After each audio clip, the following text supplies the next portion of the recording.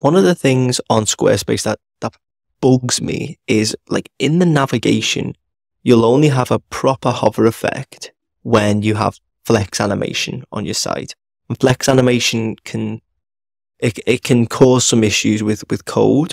So what I have to do on tons of client sites is manually add some code to just give a bit more interactivity to hovering over the header links on this site. And it makes the world of difference. And I realized that I've never actually done a video on how to get a subtle effect, like a hover effect on your navigation link.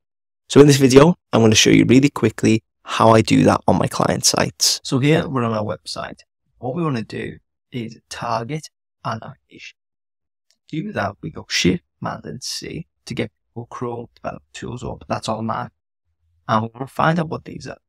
So if I click on this, I can see, okay, it looks like a header. I think it's this. You can see everything highlights here.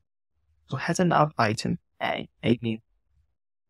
So let's go down into back and back so I can show you exactly pages, website tools, custom CSS, and I'm going to paste that in there.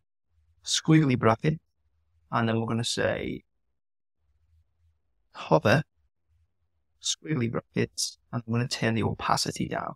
So opacity 0.2. You can see, and let's try important.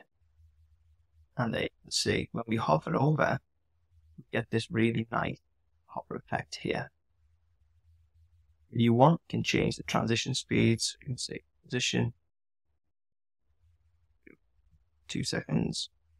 Important there as well. So that'd be for the in transition, and then for the out, or the save transition 0.2.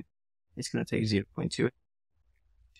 And that's that. So hopefully you found that useful. If you did, please make sure to leave a like, please subscribe. If you're made to build your Squarespace website, get in touch using the links in the description.